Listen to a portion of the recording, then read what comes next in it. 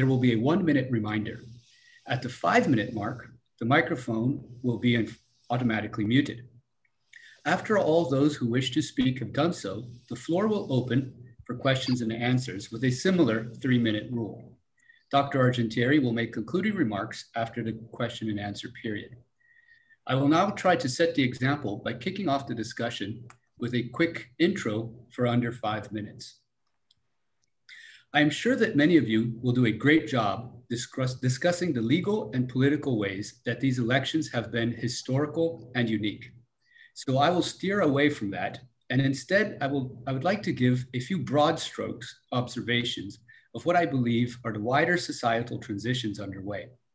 These societal transitions underpin many of the political divisions we have been witnessing, and they can be described as, first, a transition away from political parties as representative of ideological beliefs to parties as representative of biological identities. Of course, this is not an overt nor formal position of the parties, but it has been amplified by a media quick to promote stereotypes, and it is starting to take on deep psychological meaning for many voters. It may not be the case for many of us here, but many US voters increasingly reason, this party will defend me as, fill in the blank, instead of this party will represent my ideas or beliefs on, fill in the blank. This development historically has been a precursor to political violence and social unrest. Second, the parallel expansion of two distinct ecosystems of mass media that are in a de facto state of incommunicado. On the one hand, an institutionally owned and endorsed system of news media, social media, and professional network-based public conversations, of which this very event is a part. On the other hand, a decentralized and unruly system of fringe opinions, unconventional beliefs. The second system hacks the first, as in the former's infrastructure, but without the former's sanction. Like an immune system fighting off a virus, the official system finds itself scrambling to discredit, disqualify, and deplatform the hackers. It is an interesting development that the current president of the United States is now officially a hacker, posting what a Twitter algorithm qualifies as misleading and incorrect information. A civil servant, legally if not emotionally, represents the entire nation, from which he or she gets his or her mandate. A private entity is mandated by its shareholders. This public-private tension over the public discourse will not be easy to figure out. Third and lastly, a silent yet profound division over the role of the Constitution, and in particular, between those that champion unalienable rights versus those that champion positive rights. Unalienable rights are those that cannot be taken away by government, right to speech, faith, happiness. Positive rights are those that government should proactively give to individuals, right to shelter, food, safety. The balance between the two defines the role of the state and the very meaning of freedom. Freedom from the state alongside freedom guaranteed by the state. Both have a role to play in our modern social contract. Too much freedom from the state can lead to chaos, injustice, exploitation. And too much freedom guaranteed by the state can lead to tyranny, as it opens the struggle for power over control of those freedoms. Yet when half of society only sees and cares about their unalienable rights, and the other half only sees and cares about their positive rights, it no longer becomes a matter of how to mix the two, but of pitting the one against the other. Getting this balance right is possible when both sides see the value of the other side. I believe we are not just witnessing a historical election, but a redefinition of the social contract. And it is an honor to be with you all here to discuss it. So I would like to turn over the floor to the first person that is asked to speak.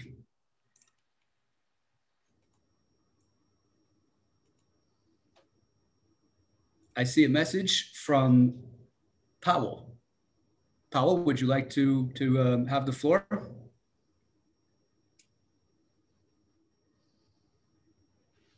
If so, please unmute yourself and your video.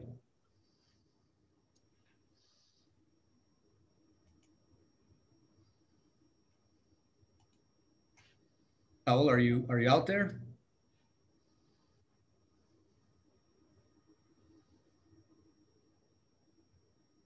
All right. Is there anybody else? I'm looking at my chat and I don't see any messages. So unless you want me to go on for another minute, which I guess is better not. Yes, Diego Pagliarulo. Yes, please Yeah, introduce yourself. that's me. And there we are. Yeah, my name is Diego Pagliarulo. I am a lecturer in political science at John Cabot University.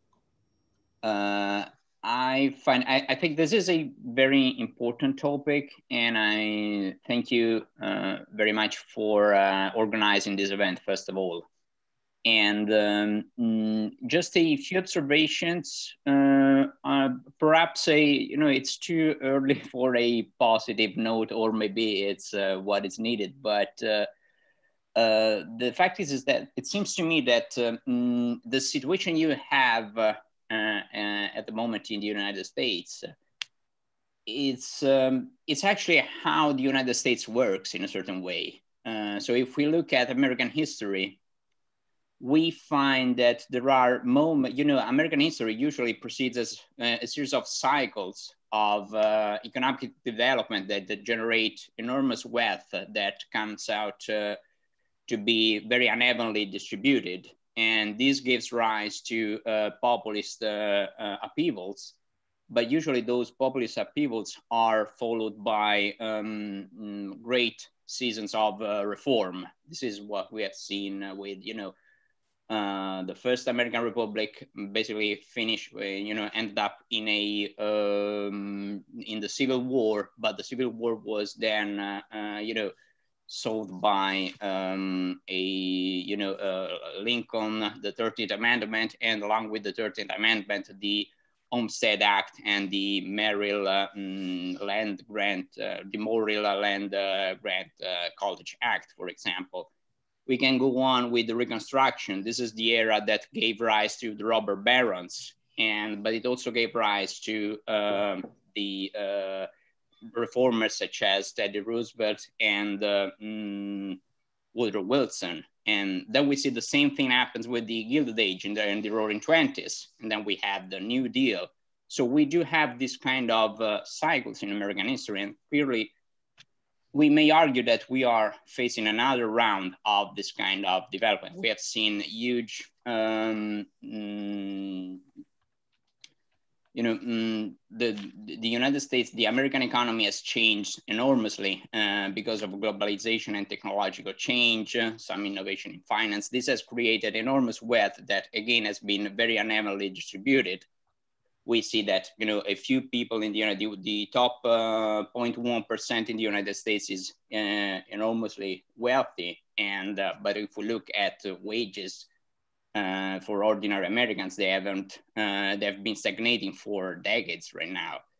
So we can explain, for example, the Trump phenomenon in this way. And we see an America that is very, very polarized.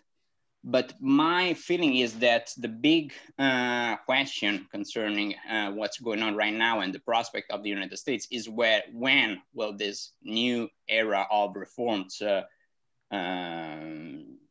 begin? Maybe, Biden does have this great opportunity, and the Democrats have this great opportunity right now, especially if they win the two extra Senate seats in January. And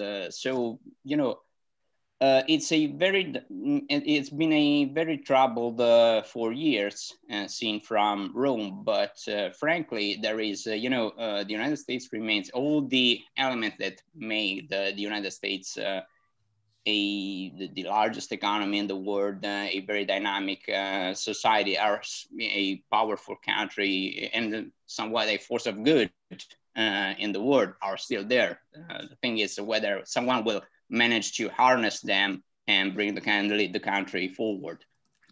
That's it for the time being. Thanks very much for giving me the opportunity to speak.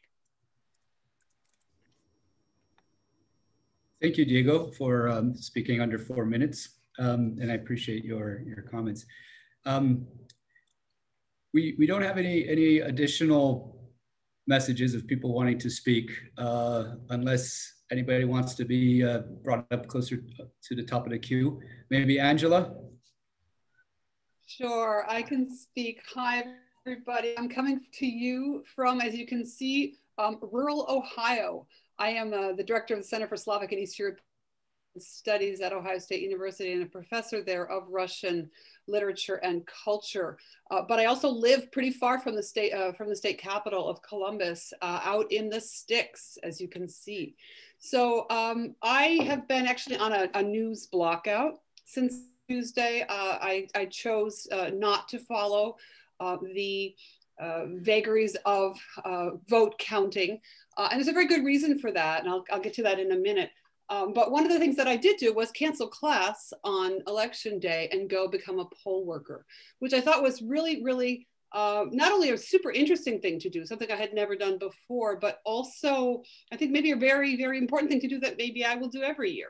Now that I know how to do it. And that actually is my first point, that in the county where I live, Greene County of Ohio, I sent in many, many requests to become a poll worker and was given the opportunity on Saturday morning. I got an email, would you like to read these 12 PowerPoint slides and come be a poll worker, take a test on them. So I went to a rural polling place where I was one of probably 20 poll workers, of whom probably 14 of us were completely incompetent. We had really, it's very, very complicated, the voting process. The machinery is very complicated. The process by which the precincts are determined, which precincts a lot of precincts got moved together because of the pandemic, which complicated things. People didn't know where they were supposed to go. They were in the wrong place. They had the wrong address. They had gotten married and they hadn't changed their name. We had provisional ballots and paper ballots that we were trying to negotiate. And most of us had no idea actually what we were doing. The other really interesting thing I discovered by being a poll worker is that in American life, we don't identify ourselves by party. You can tell nowadays by people's yard signs, but you don't walk around identifying yourself by party in your daily life. And I had to have a sticker on me that told them what my party was, told everyone, because there are a number of tasks that have to be bipartisan. If you're going to walk up to a polling machine and help somebody interpret what's going on, which sometimes you have to do because it's actually somewhat complicated, you need to go up as a bipartisan team. To open and close those machines, you need to lock them, sign them with your name and your party affiliation. You need to have people sitting at the provisional table and the paper ballot table who are advising people on a bipartisan basis. So it's a really interesting experience for, we are obviously a bipartisan at this point, getting more and more divided, but we're not usually a people who walked around in our daily lives identifying ourselves by our party affiliation. So that was a little bit odd. Another task that had to be done on a bipartisan basis was curbside voting, which again is not something I have ever heard of before. I think it's a pandemic thing. So people had to suit up in PPE with an iPad to the car of people who A, couldn't walk in, or B, refused to put on a mask. There was very little social distancing at our polling place because we were fairly disorganized. We did require masks. There were probably only a few people, 4 or 5 that I saw who weren't wearing them during the course of the 15-hour day, which is another interesting thing about our polling system, that if you are an electoral worker, you must be there the entire time, which can be from 5 in the morning until whenever, you have to stay open as long as somebody is in line. 30 in Ohio, you have to stay open. And then you have to close the poll. So it's a long day, and it's an interesting day. The interacting with other people was really interesting. Interacting with the voters was really interesting. I would definitely say that there were several, I'm not gonna say how many, but I would say that I can identify a number of votes that I do not legitimate. Simply, and I hope that they were fixed at the Board of Elections when we got, after all the votes were moved. 1 more minute, I wanted to just share 2 quick pictures to show let's see if I can do this, to show you 2 things. One, antiquated laws, just to that point, that let's see if I can do this. Here we go. At the end of the day, this is what we had to do. We had to print second reports on all of the machines and post them externally after we closed the doors, which I found just fascinating. So those are plastic bags full of the vote record. And then the second thing I wanted to show, if I could, just again, coming to you from rural Ohio, where I think perhaps our future may go. Hang on one second. I hope. At any rate, this is a picture from my town, Yellow Springs, Ohio. It's supposed to be a picture from there. Sorry. Angela, I'm sorry, we're a bit over 5 minutes. Okay, there you go. I'm just talking about outsider influence. I really do think that outside voices outside the party is where we're going to go. That's where our future lies. And this is from Dave Chappelle's live from New York. It's Saturday night, the post-election wrap-up. So thank you. I apologize for taking too long. Thanks, Angela. Stuart, you're next in line.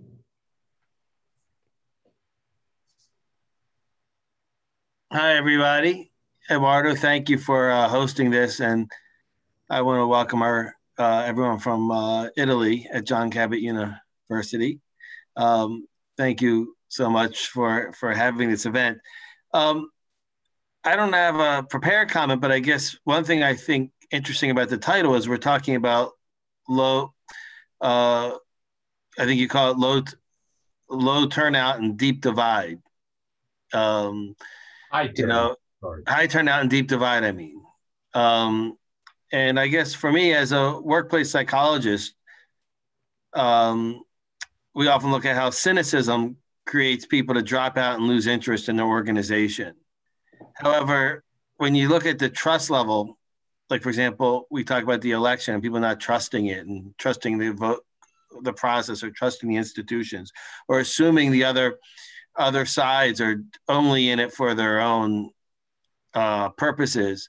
That's all cynicism. However, there's also a high level of engagement. People are not saying, we can't trust our institutions, so I'm not going to participate. People are saying, we don't trust the institutions and I better participate. So that's kind of a different type of, very different than what happens, let's say, in organizations. This is our culture. So I guess what I'm wondering is how we move forward as a nation in a time where people don't trust the institutions that are supposed to sort of be the referees, the vote counters. And to me, everyone says this is a very smooth election. Things went smoothly. And I sort of wish if I went back in time, besides buying more Lysol at the beginning of the pandemic, I wish we put more emphasis on making sure all of our voting systems were as clean as possible. Our post office was as a very well-oiled machine, and all these things that could have be creating doubt among especially the Trump supporters now, so that we don't end up in this situation. But I just think it's a very interesting dynamic where we have such high cynicism yet high engagement, and that's why I'm going to leave it with that. And I'm wondering how we get out of it. Thank you, Stuart. Viviana, would you like to go next, please? Yes, thank you. And I live in Milan, but I was just in the United States for about 2 weeks, and I traveled through Florida, Michigan, and Georgia. And some of the things that you guys said before me made me think, because it's true that I saw after the election this incredible level of distrust among Republicans. Every Republican I met, whether it was in front of the CNN Center, where two armed groups of Biden supporters and Trump supporters were kind of on two different sides of the road kind of saying, you know, we have guns because we have to protect democracy, whether it was, you know, inside the Clayton County, you know, center of operations where they were counting the votes that flipped Georgia from Trump to Biden during the night.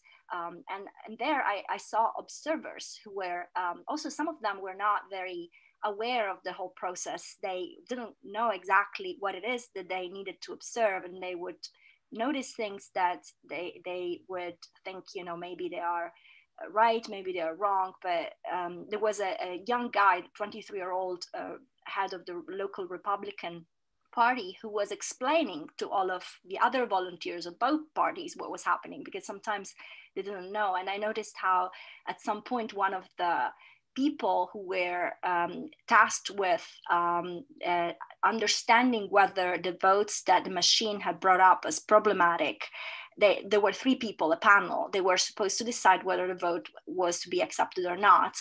And one of them was writing down the names of the numbers, sorry, of the ballots, and the other two forced him to throw them away. To, you know, so it was a very interesting process to observe this. But even then, you know, where people were talking and they were not fighting, there were no guns, but you know, the Republican guy said to me, I don't think the process is fair. And what Stuart just said made me think too, because in Georgia you had an election that there was the one where Stacey Abrams lost, that in the eyes of Democrats was a stolen election because of several reasons, you know, and I'm not going to go into them, but that motivated Democrats to go vote this time in numbers that were not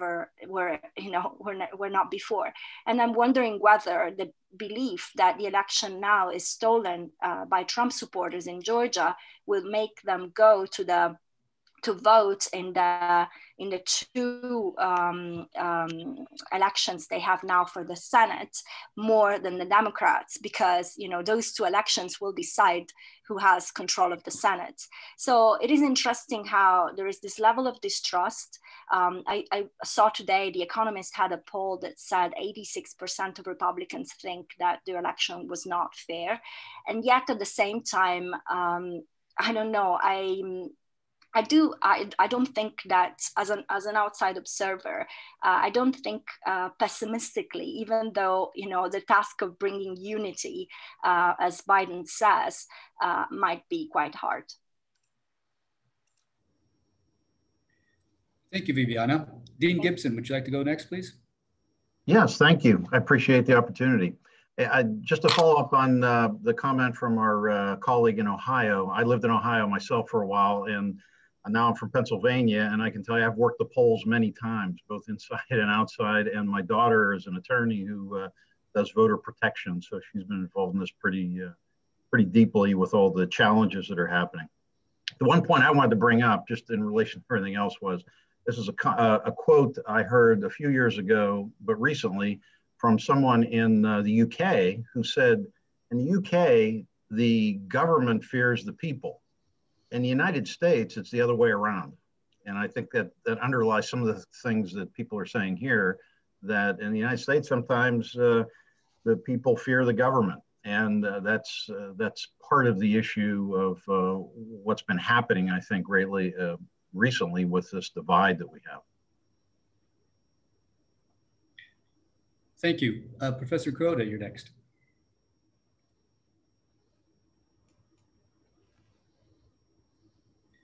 Michiko, you're still muted. No, I didn't raise my hand. Oh, sorry. I sent a message to you. Yes. Would you like to make that observation?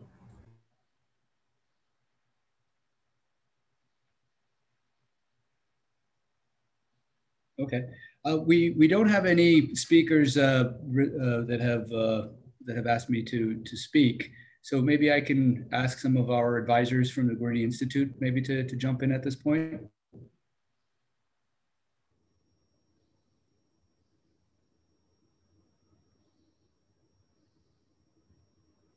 Or Conrad, I see you sent a message. Please take the floor. Yes, thank you very much. So I'm an administrator at Mercy College. Thank you for putting this on. I want to strike an optimistic tone because I think too much of what we see in the media and even what we're discussing here is the divide in the United States. But there's some very positive messages coming from this election, regardless of which side won backed. And first is the very high levels of participation, which indicates that democracy is alive and well in this country. And I would also point out that I think as a whole, even though we had, there was a lot of polarization, I think on the whole, if you look at the overall results of the election across the board, House, Senate, and the presidency, that Americans have overall taken a middle of the road course and opted for divided government. And divided government means that sides will have to negotiate with each other and it will not be dominated by one side or the other. So for example, now that the Republicans have won the Senate seat in Alaska as well as North Carolina, there's 2 seats in play in Georgia. Georgia is traditionally a Republican state. The Democrats have made inroads, but they face a big uphill battle in winning both Senate seats. But even if they did, and it was a 50-50 split in the Senate, with the vice president able to cast the deciding vote, you have Senator Manchin from West Virginia, who is a fairly conservative Democrat, who has said that he will not endorse packing the court or taking any of those extreme measures. So the point is that the American people seem to have spoken. They seem to have chosen Joe Biden over Donald Trump, but as a whole, in the House and in the Senate, they seem to have struck a middle course, which may overall be good for the country. So I want to strike a positive tone, whereas in many cases, people talk about the polarization, the deeply divided country, but I think Americans as a whole have opted for the middle course. Thank you. Thank you, Conrad. Eric, you're next. There we go, just had to unmute. Thanks, yeah, my name's Eric Terzwell. I'm on the Guarini Advisory Board. I'm currently teaching at American University in Washington, but spent many years as a US diplomat, actually serving inter alia in Italy. And so I found myself in that diplomatic guise. I often found myself trying to explain the United States to foreign interlocutors with great difficulty. I have to say much of the time the Electoral College just doesn't make much sense to anybody outside the US, I confess. But I think what Conrad just said was extremely interesting, and that it's worth bearing in mind when you think of outside observers of the US looking at this. In fact, one of the important things to remember about the United States is that it is not a parliamentary system. So we are in fact not only quite accustomed to having situations in which our parliament is at least in part controlled by a party different from that which controls the executive branch, i.e. the presidency. But it is certainly true that this is an approach that many Americans feel comfortable with. It sort of draws precisely on this idea that, well, we want everybody checking on everybody else and limiting the power that anybody can exercise. Now, I just have a question. I'm not necessarily arguing with Conrad here, but I do question exactly to what extent this sort of division of power, checks and balances approach might have really been at play in the electoral choices a lot of people made. I'm looking for data. I will be looking for more data on this. Just the other thing I wanted to do, though, was come back to the extremely important things that Angela Brintlinger had to say from regarding her experience at the polls, working the polls. So let's step back here for a second. Here is a very highly educated American, an American who obviously has powerful civic commitments and so forth. And then, by her own admission, most of the people who were working the polls really had no idea what was going on. And this is worth pausing on a moment. And I think it is a part of the problems we're experiencing at this point in understanding the election results is frankly a very low level of baseline knowledge among the American public about how voting actually takes place. And particularly once you get beyond walking into the polling place, casting your vote and assuming that it's been registered, when you get into something like mail-in ballots or provisional ballots. This seems to utterly confound people and helps breed the sort of suspicion, if you will, that we've been talking about. I think this argues for making, frankly, more of an effort than we have in recent decades with respect to civic education, the old-fashioned civics courses that tried to explain how government and public administration functioned, how the United States was organized, and so forth, were actually a pretty darn good thing. And I think this is something that we should be emphasizing more from early on in the educational process.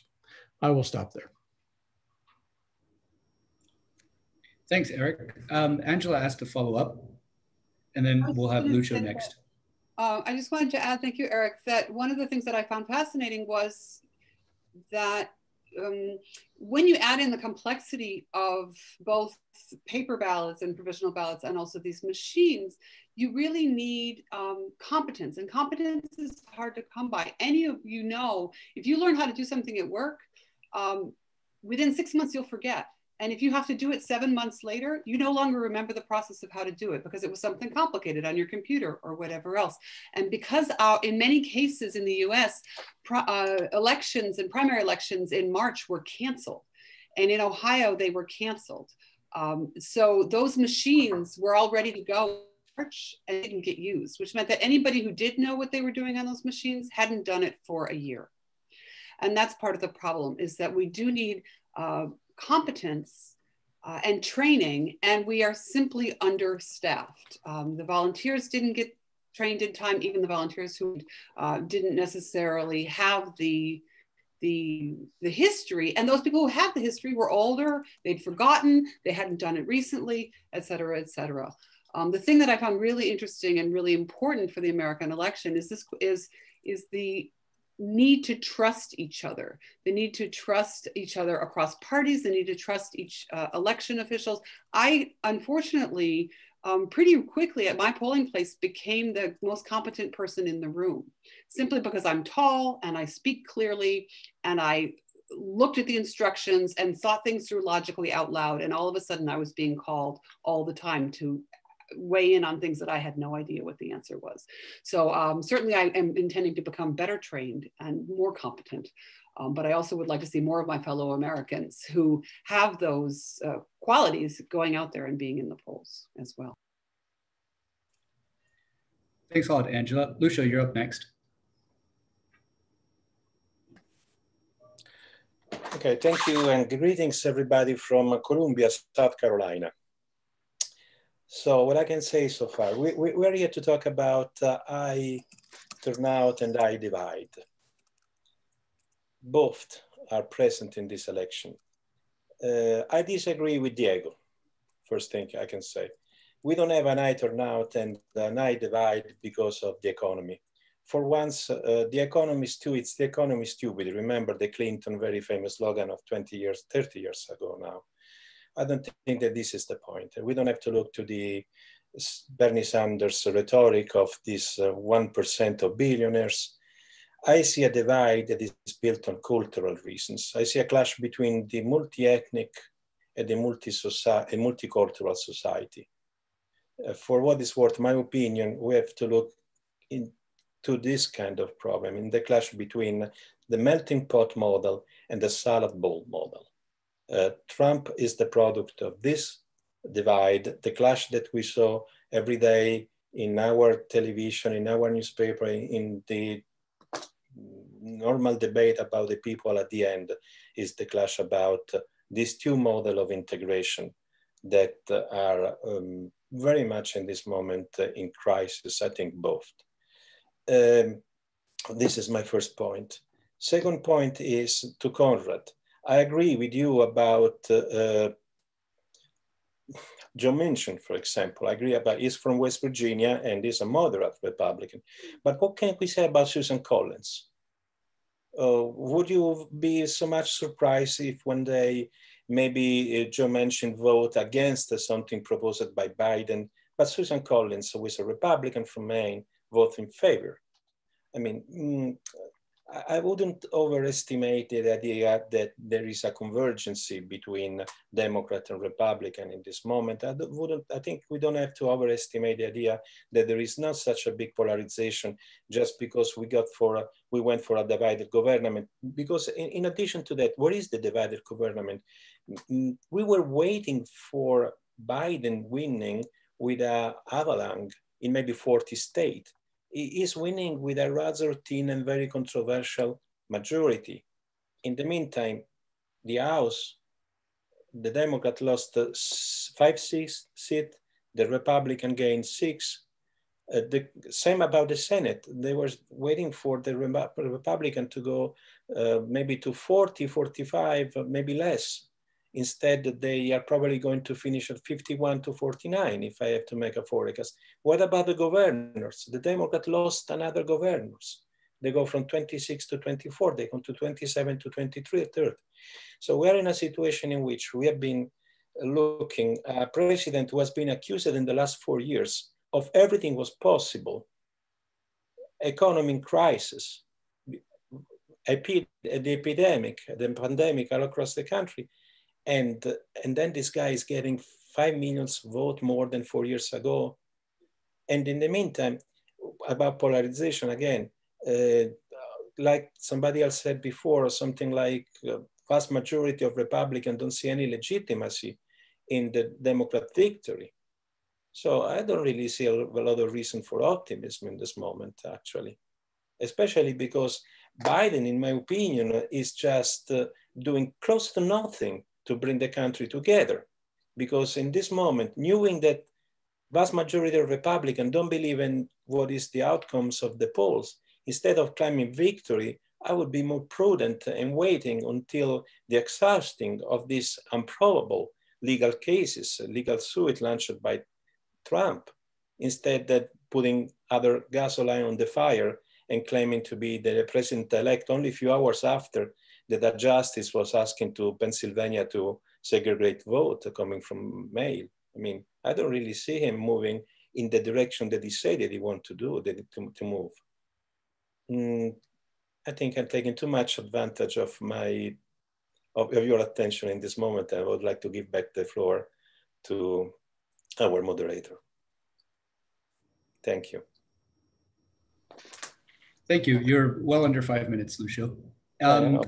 Saul, would you like to join in? Yeah, sure, no problem. I'll borrow some of Lucio's moments, perhaps.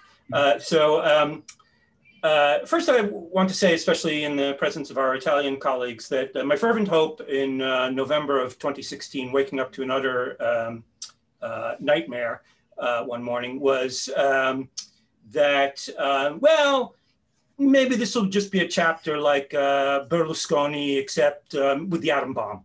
Not very great aspiration, but I thought, okay, so maybe it'll just sort of calmly, with a few, Cuban Missile Crisis type moments, the next 4 years will pass.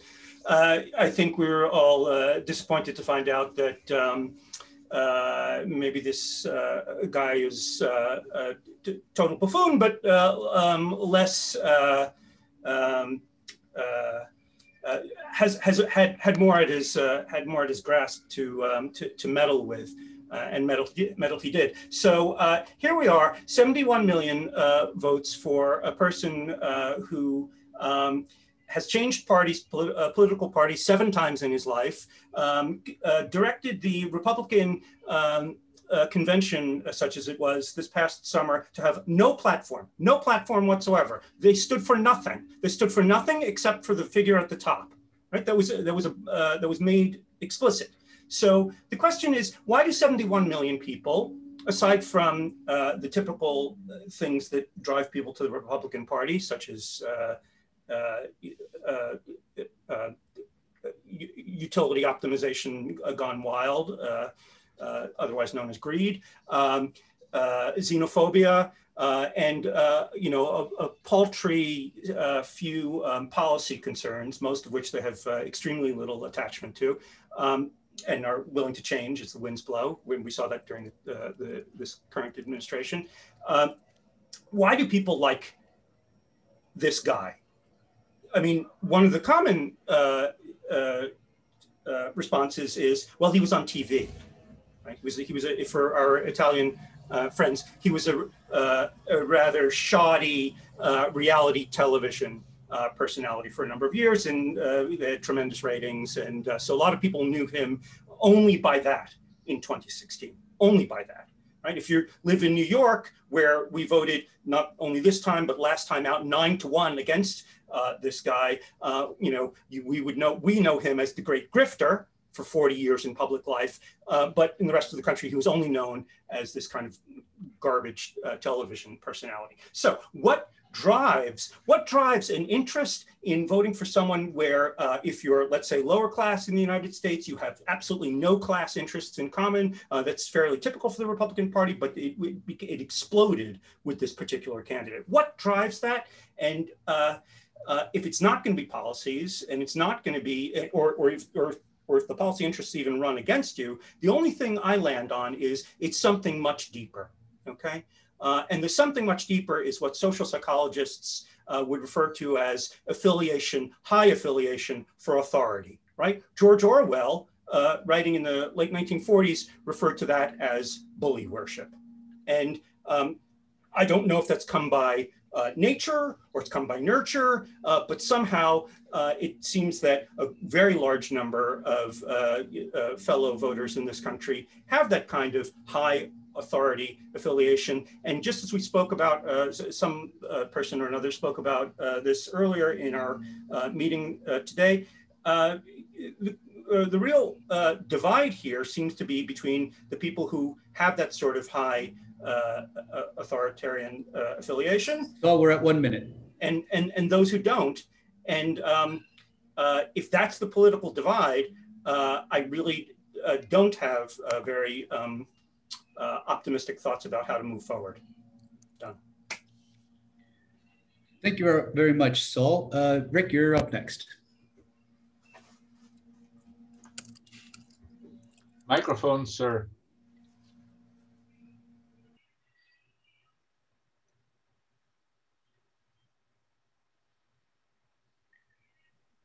Okay, do we have liftoff? Yes. Fine. All right, so I wanted to respectfully disagree with Mr. Martino about Biden's sort of presumptiveness and his proactive approach to the aftermath of the election so far. I think, you know, given the sort of media consensus and the maybe it's a close divide between numerically between Trump supporters and people that are convinced that it's over, mostly Democrats, obviously. But I think it would be, you know, starting off on a weak note for Biden to, you know, equivocate and wait for further results or anything like that. But I think more importantly, I think we've got a real long-term problem, maybe I'm stating the obvious, on our hands in terms of you've got, as was just said, 71 million people, Republicans, I think it was 86% last poll I read, thinking that the election was indeed rigged. That's really a huge divide. And there are many, many complex reasons for this that we all have talked about. One telling comment that I read was that if you were to boil down everything into one sentence among the diverse voters that supported Trump and are now questioning the election, it's more of it's not so much of an anti-Biden thing personally. It is this. This is the sentence that really caught my attention, and that is for a lot of Trump voters, it's a question of you look down on us. Now, that could be the heartland, it could be the working class, it could be lifelong Republicans of various stripes. But I think if there's one common theme, it is you, the meritocratic, democratic, professional, Brahmin, whatever you want to call it, class, looks down on these folks. That may be, in the eyes of most people here, foolish, or, you know, to various degrees, naive, partisan, but I think there is some truth to that view.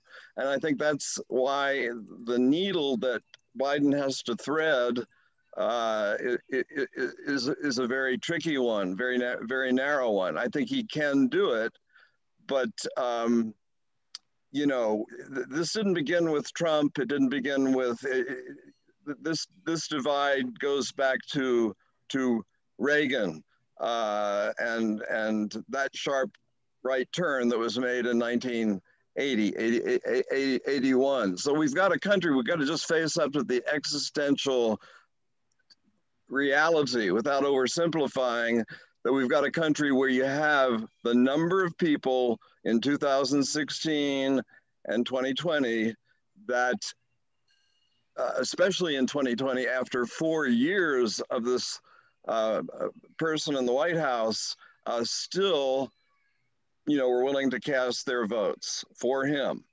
And that's a really, really, maybe to state the obvious, it's a really, really tough nut. And it trickles down, of course, into the two branches of Congress. And one more minute, Rick. Yeah, one minute? One more minute, yes. Okay, so just to wrap up and not continue rambling, the fact that the Republicans did so well in the House and the Senate compared with what was expected, I think is also disconcerting. And to just end on a cheery note in the last few seconds, I think Biden probably is the person for the Democratic Party that can figure this out in terms of person to person, you know, better than any other single Democrat. Let's hope so. Thanks, Rick. We have Simone from Mercy College up next, but right before that, I'd like to make a plea to the many students that have joined us. I see there's a lot of names from some of my classes to please jump in with any of your opinions and comments. We're particularly eager to hear from the younger generations. But Simone, you're next. Hello, can everybody hear me? Yes. Yes. Awesome. Greetings from the Bronx, New York. My name is Simone Boyer, and I am an adjunct professor at Mercy College. I thank you for having this. This is enlightening. This is pretty cool, especially hearing from our international folks. I don't want to get political. I also appreciate the candidness of people who were not pollsters, who went election day helpers. People went to the polls. Thank you for enlightening us and giving us a little viewpoint into what you experienced. As a professor, I always try to get my students to go out and vote. I always try to tell them, look, your vote counts. Contrary to what anybody tells you, your vote counts, go do it. Many people have died in the past for this luxury, for this right. And unfortunately, a lot of people in the United States don't care, okay? Oh my God, it's raining. I'm not going out to vote, all right? Oh my God, I got so much stuff to do. I can't go out to vote. I am very glad that many people in the United States did go out and vote this time for this election. However, I think we need to change. Why is it that we get usually more people voting for The Voice, American Idol, whatever on TV, but they won't go out and vote for a president or for a representative who will affect their lives? And this is what I tell my students. I'm like, people don't go out and vote for somebody who will make a law You know, the people on The Voice or the people on American, they're not going to affect your life. So go and vote in the important election. But I think that with COVID and with everything that happened, it made it easier because of the mail-in ballots and because, you know, like you said, somebody, you know, could pull up and vote on an iPad. I think we as the United States electoral process needs to change because, you know, and I understand it. I tried, like I said, I tried to talk with my students, and the electronic stuff, you know, hey, we're all on a laptop. We're all on some type of electronic thing here. Why can't we vote that way? And I understand, you know, hackers and everything else, you know, hell, some people couldn't have a good Zoom, you know, because people were Zoom bombing. Iron that out. And this way you will get more participation. You will get people who want to vote instead of people who are like, I don't feel like voting today. Like I said, it's raining. I got too much to do. I got some excuse, whatever excuse. And also, I think this will help eliminate or help alleviate when somebody doesn't want to vote because where they have to poll is across town.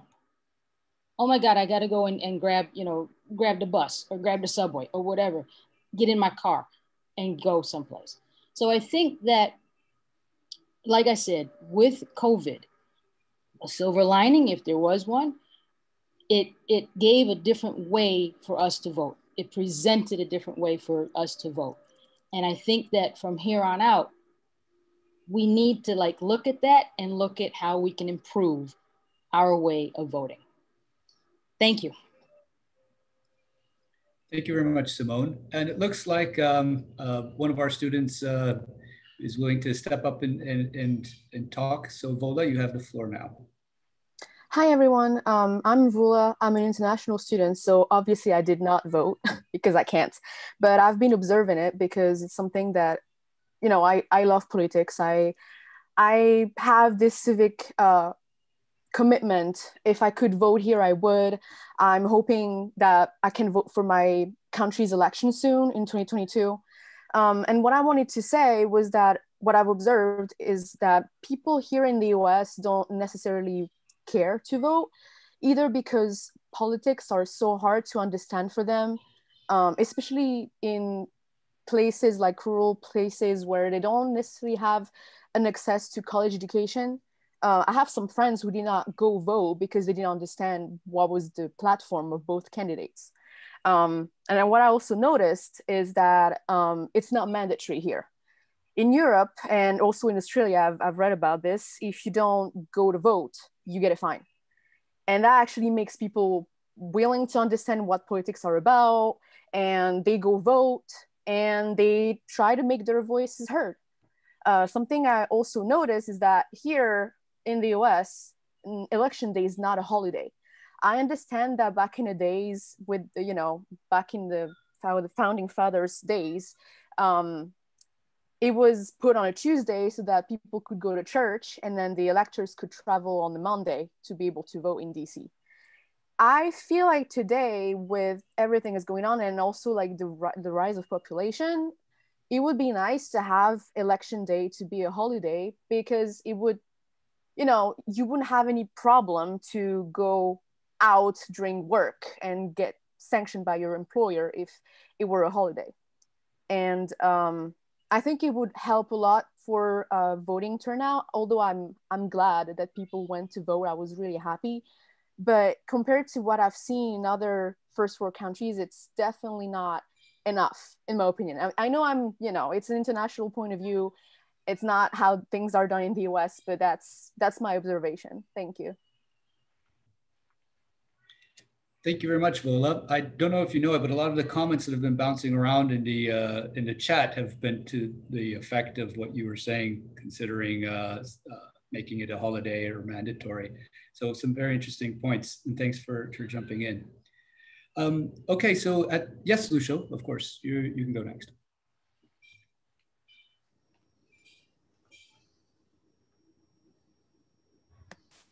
Well, I'm worried because I'm not voting since something like 20 years. I remember last time I went to vote was in the 90s. So I really don't know what is going to happen when I go back to Italy. I hope I'm not going to pay any fine.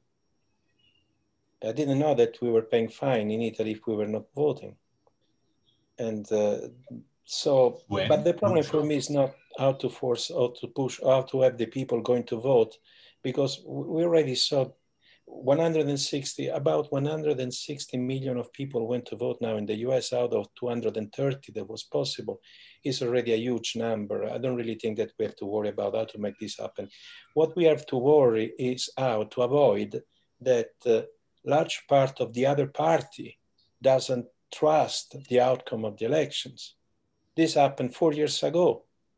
Democrat didn't really recognize in Trump the president of all the Americans. And now it's happening the opposite. The Republicans are not recognizing Biden as a legitimate winner. And maybe I've been misunderstood before. Trump has never talked about himself like a unifier. Maybe the last Republican who was talking about himself like as a unifier was the youngest Bush. But then Trump never wanted to unify the country in a way. He's always a divider. He almost looked proud to be a divider. But Biden talks about unifying the country. And so far, I stress the point, it doesn't look like he's caring about how the Republicans are looking at his victory. And Bush and Gore waited 37 days. And we are not waiting 37 days in this moment. So all this to say that I don't really believe that Biden lost the election and that the election has been stolen by Biden. No, that's not the point. The point is, what do you do with the people who doesn't believe in the legitimacy of the electoral process? And I really don't see any progress in this. That's all for now. Thank you. Thanks, Lucio. And we'll have a time for questions and answers after Federico Argentieri wraps up with some concluding remarks. So if you do have questions for individual speakers, please keep them for that time. In the meantime, we have one more student, Adair Martinez, that would like to speak. Adair, the floor is yours. Thank you, Professor Albrecht. My name is Adair Martinez. I am a senior right now at Mercy College's very own International Relations and Diplomacy program. And I agree with many of you, and with others, I still try to wrap my head around these statements. I am not sure too much what to think on the matter. But from observations here at home in New York City's 5 boroughs, and in living in the most Republican one, the most right-wing one, I witnessed the loss of a local who identifies himself or used to identify himself as an Army veteran, a congressman named Max Rose.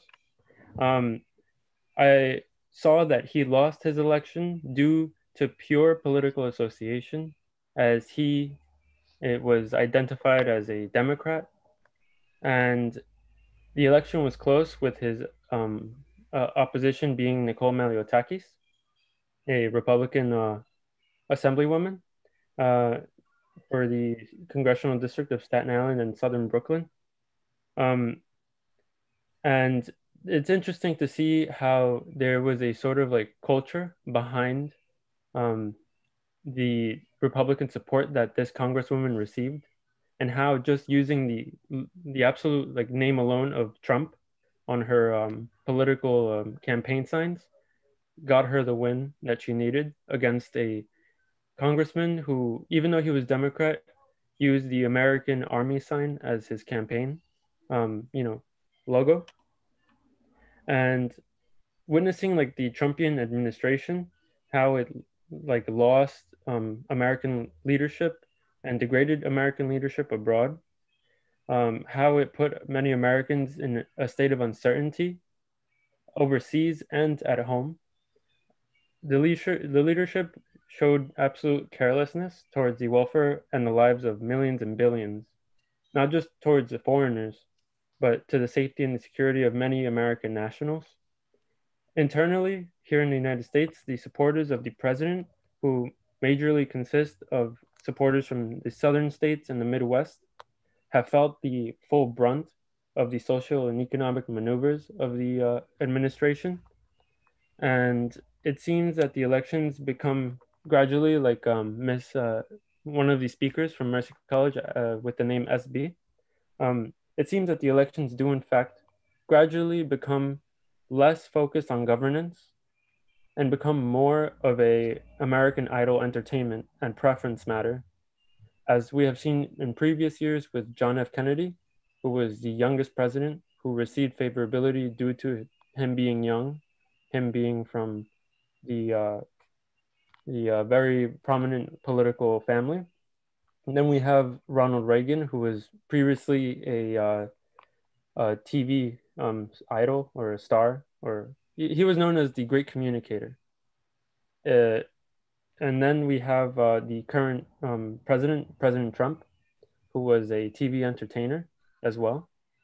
As a young person, I do not wish to associate myself with any political party due to this culture that exists behind it and the type of pressures that follow you with it.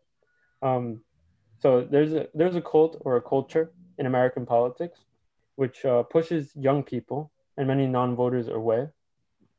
However, this year we noticed that a lot of young people came out to vote, as well as newly naturalized American citizens.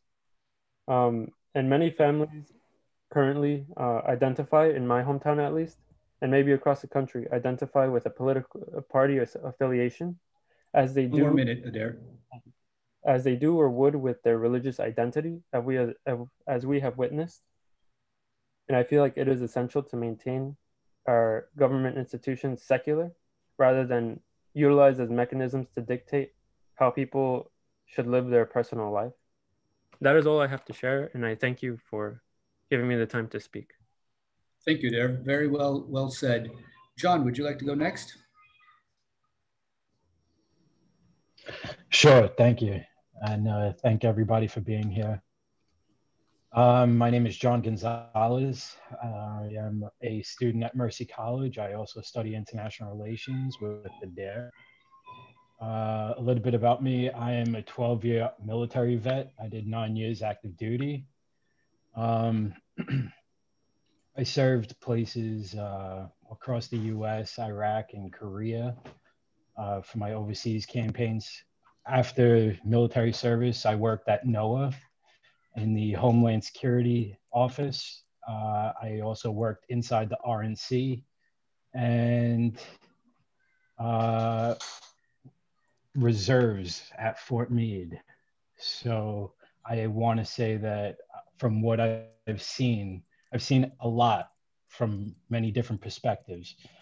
And this election to me was more in regards to out with the old, in with the new. Maybe I'm saying that wrong, but it is the power structures to be holding on for dear power. And we know that come the future generations, things like the ethnic diversity is going to increase here in the US. That the power structure is going to shift, probably more left to more liberal ideas, because the younger generation is frankly more liberal. They haven't exactly been exposed to the ways of the older generation, which is possibly a good thing, which is a good thing. And we're seeing that across the board. I also worked inside the Census Bureau. So I know that here in the metropolitan areas, we're going to lose a lot of representation. And that is, we're focusing here on the election, but we're not taking into consideration the other layers of the onion that, that kind of feed us. So, we're governed by the states. The United States However, we're trying to attack this issue with like this centralized mindset that,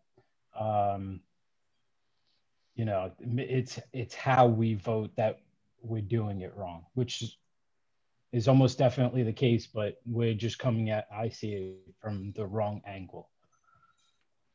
These, the state politics, you know, how we want to apply our state politics and federal politics should be reevaluated moving forward, I guess. I'll take that as my time. I apologize. Thanks, John. If I wasn't as clear. No need to apologize. Thanks a lot.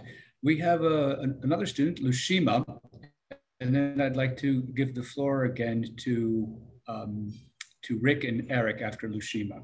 Lushima, you're next. Thank you, Dr. Albert. Good afternoon to all.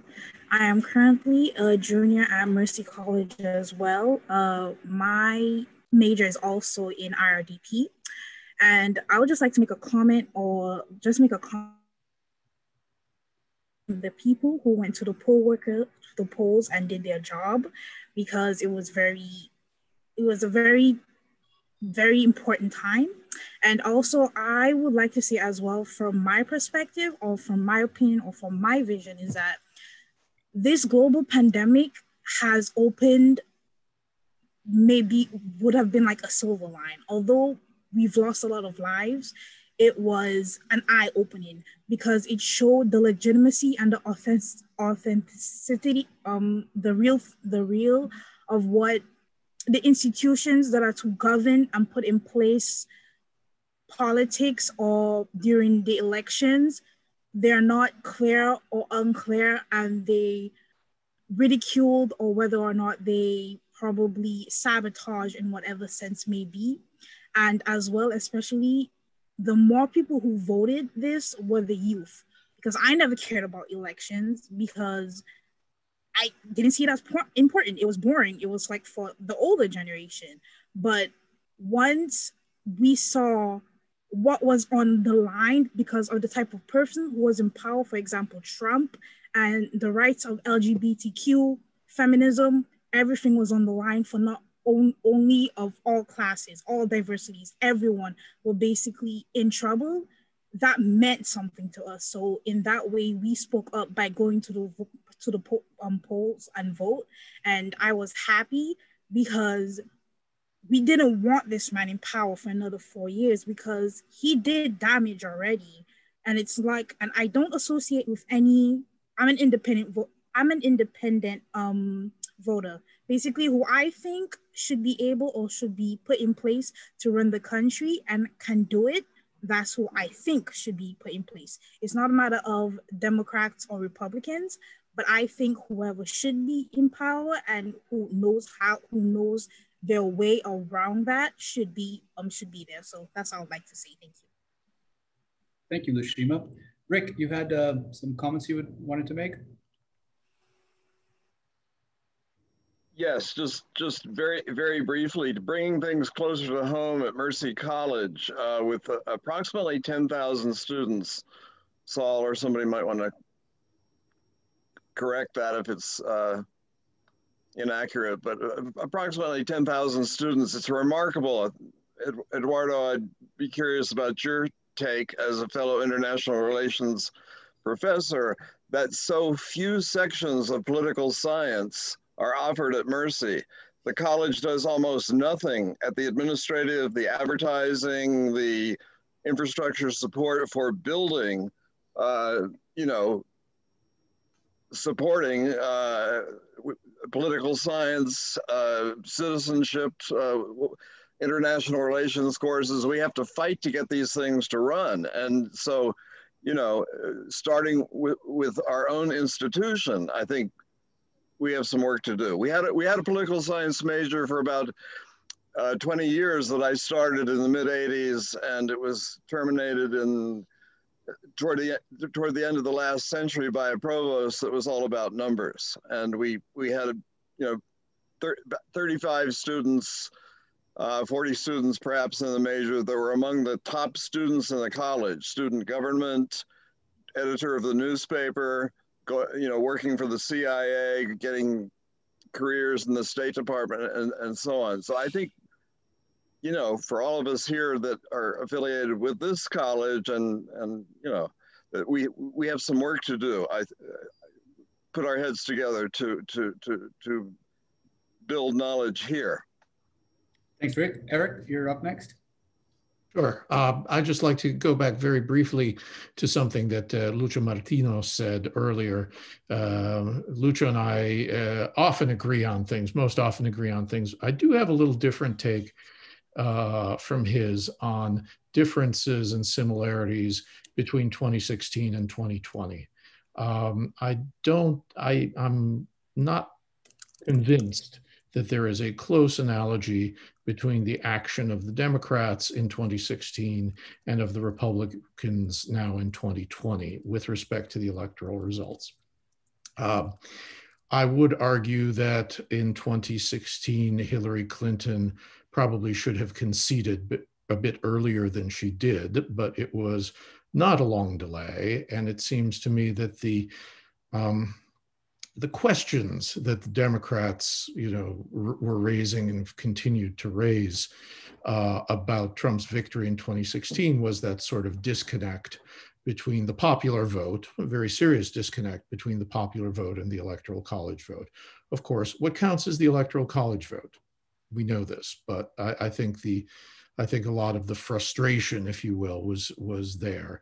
I think it is materially different what the Republican approach at present, which is in essence to question the institutions, to question the process, to launch very powerful accusations of corruption in the process.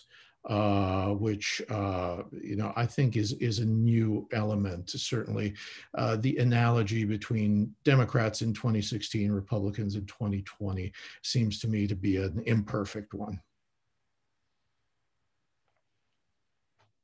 Thank you very much, Eric. We have some follow-up comments by Conrad. Yes, thank you. I think the point of view I'm about to express may not be universally popular here on this particular chat, but the reality is when I hear a lot of participants express bewilderment and horror that over 70 million Americans voted for Trump, I think, again, this is focusing on a cultural point of view and less so on what may have mattered to these Americans. And I think it's important that, to be fair, we take into account how successful the economy was before we were struck by COVID, and how many people did find their standard of living raised. They did have additional employment and they were doing better.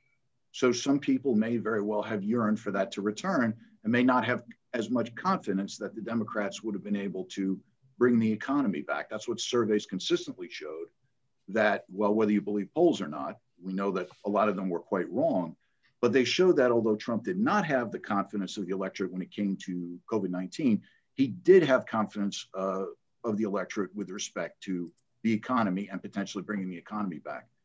And then I think the Democrat Party itself has focused to some extent on the lack of a blue wave being attributable to an overly progressive message that it pushed. And there's been some soul searching within the Democrat Party itself. So for instance, defund the police, which is not popular, regardless of the neighborhood that it's in overall. It may have people marching in the streets, but when they do the surveys of people living in those neighborhoods, they do not approve of it. And there was definitely an effect on the electorate. For example, the young man clearly from Staten Island, because he talked about Max Rose and Nicole Maliotakis, the rise of Republican assembly people in the New York State Senate, as well as in Suffolk County, in Nassau County, and on Staten Island, is directly attributable to the breakdown of law and order in the city of New York, and the voters were reacting to that. So I think that if folks want to understand the other side, if you will, if you have a divide of 70 million versus 75 million, if you want to understand the other side, you have to sometimes attribute the best motivations potentially to those folks as to what was motivating them. Not necessarily because they're the antithesis of what you believe in, but because they too wanted something that was good for their families and good for the country. And I would say the same thing when Republicans look at Democrats, that the vast majority of Democrats just want what's best for the country and are equal patriots. And that's how we have to look at each other. So that's one thing I would say.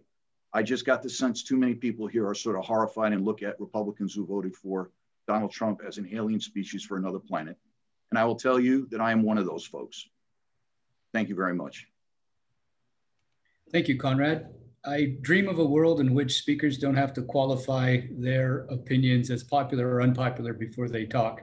So I appreciate you intervening. We have another student, Kiara McAllister. Would you like to go next? Sure. I just wanted to make a point that I like hearing a lot of different people's perspective on things and their views. But I also feel like even though there's a really big divide, no one really talks about how the people that feel like in the middle compared to things. Like no one talks about, like, let's say if you're a Democrat, but you don't really believe in the extreme leftist views that they have, or if you're a Republican, you don't necessarily agree with the far right reviews, and you don't agree with not everything is white supremacy or racism, and then the left, not everything is you being a social justice warrior or things like that. But I definitely think the divide is huge, and I definitely feel it because I used to consider myself part of one party, but then when I went back to school and I started learning, my political views definitely shifted. Reading things, learning things, I think the media also plays into that too. It shifts my political views, but I also don't feel like people don't look at it like if you identify as one party, you don't necessarily agree with a bunch of things that they might talk about or what they're saying. So I feel like if you're centered, or if you're kind of saying like, oh, I consider myself this, but I don't agree with this views, then that party looks at you like, how dare you? It's like very judgmental. And then they kind of think like, well, if you're not completely with us, you're against us. And then the other side, if you don't agree with what they think, then it's just like, I guess what I'm trying to say is like, I just feel like nobody really, not nobody, but there's not really talk about the people that feel like they're in the middle. Like you can definitely be like this, but be like, I don't agree with defund policing, or I don't agree with this and that. But then if you don't agree with that, then it's like you get judged for it, or it's like a really big divide. But I think it's really interesting to think about. But I also like everybody's different perspectives. I like what they had to say. And yeah, that's really it. Great.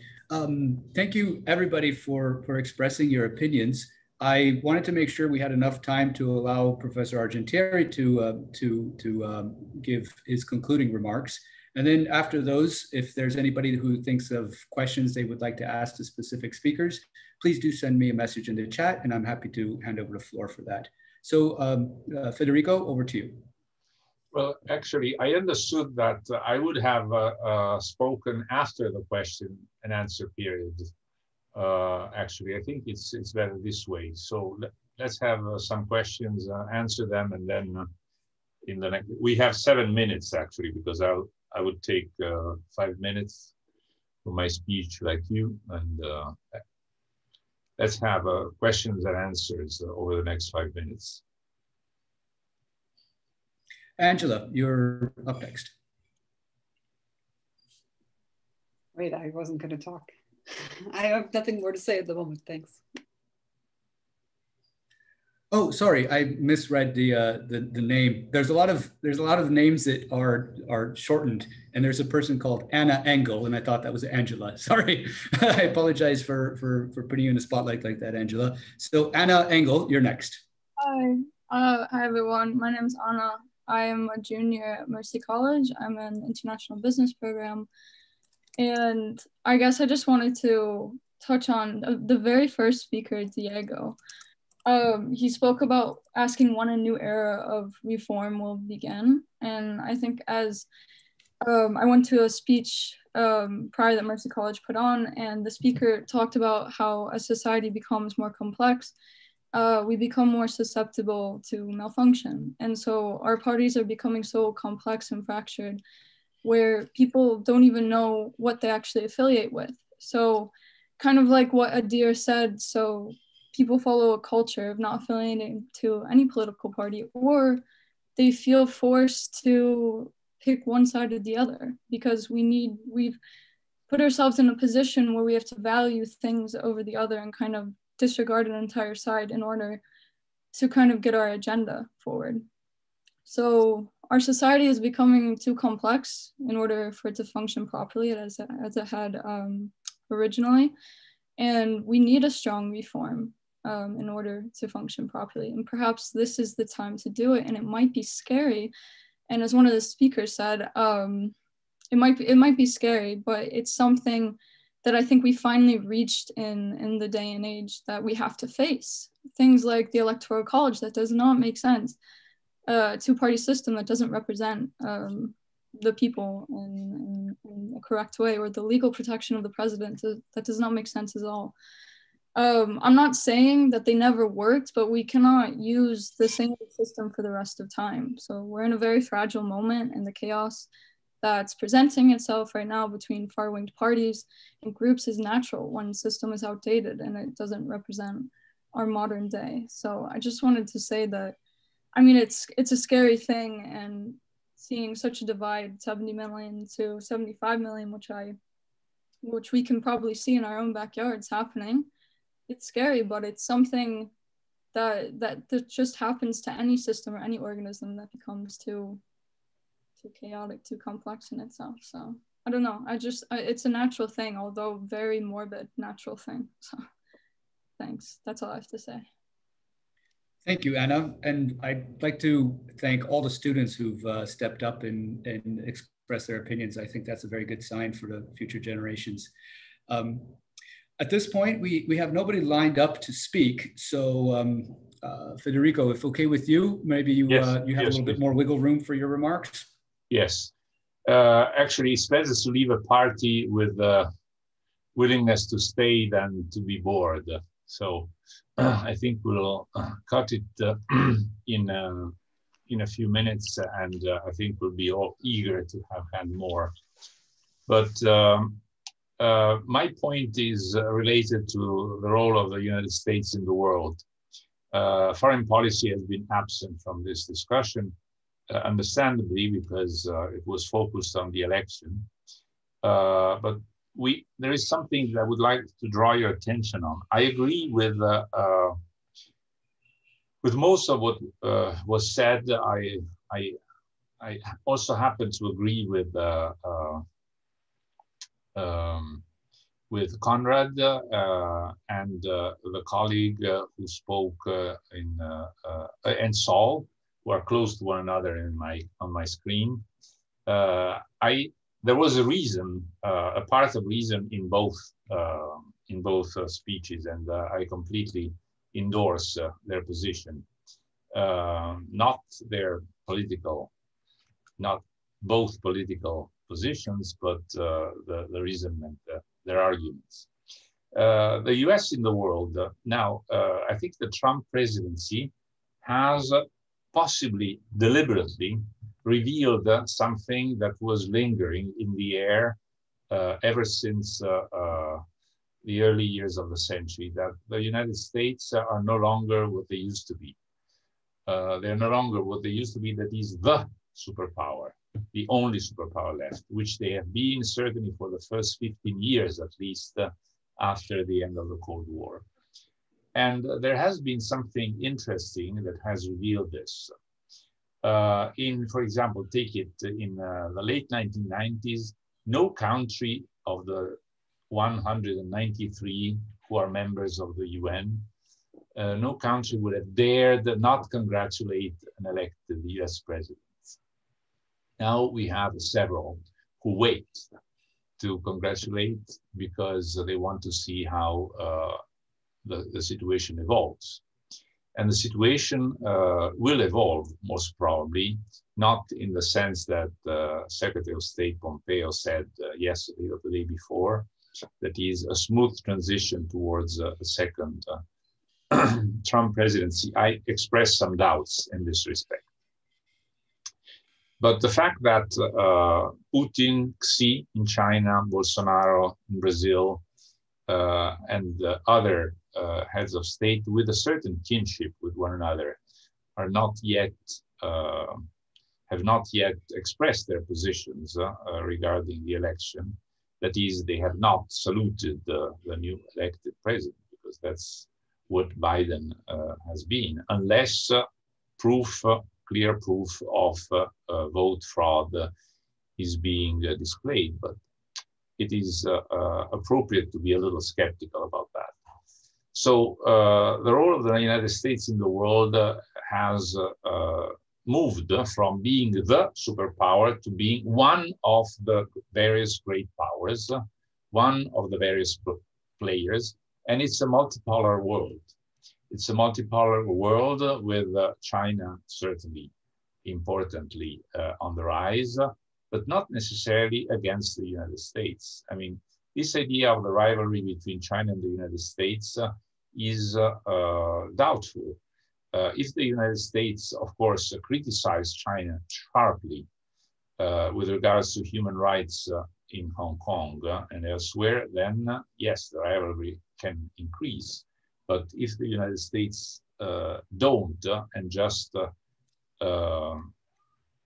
identify China as the source of the COVID-19, that is not likely to last very long, because either evidence is shown that China is indeed the birthplace of COVID-19, and the COVID-19 was spread worldwide deliberately by the Chinese authorities, or there is no point in this discussion. So the complexity of the situation has been made clear, I think, by the Trump administration, by the foreign policy of the Trump administration. I credit Trump of not having started new conflicts. Yes, this is not something to be underestimated.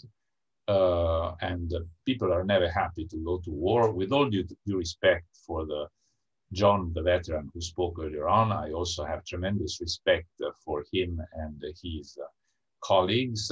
But I'm sure he's also sharing the feeling that it's better to not go to war than to go to war, or it's better to not have to go to war than to go to war. So we need to think, and I think American voters, even though they're not always interested in foreign policy, should think about this, which is an inevitable process, irrespective from Trump. Trump only made it visible to everybody. Thank you very much. Thank you, Federico. We have 3 more minutes left. Would anybody like to make a last minute remark?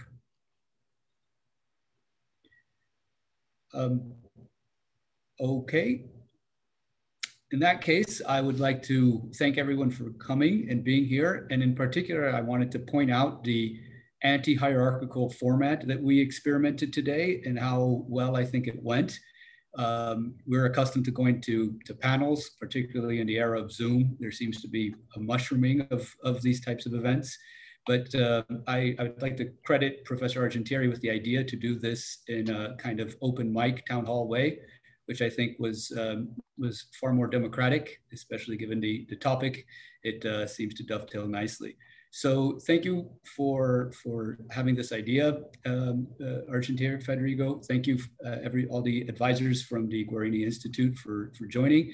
Thank you, Saul and Michiko from the Center of Global Engagement for making it happen, and especially for promoting it across the board at Mercy College. I don't know how many people are here, but it looks like there's at least 70 or 80. 50? Yeah, the screen says 50, but maybe there's more. I don't know. 50, which seems like a very good turnout to me. Absolutely. So you know, perhaps we don't have a political science major at Mercy College, Rick, but we do have a fervent civic engagement community that is evidenced by events like these. So again, thanks to everyone. And without further ado, I bid you farewell. Bye-bye. Bye.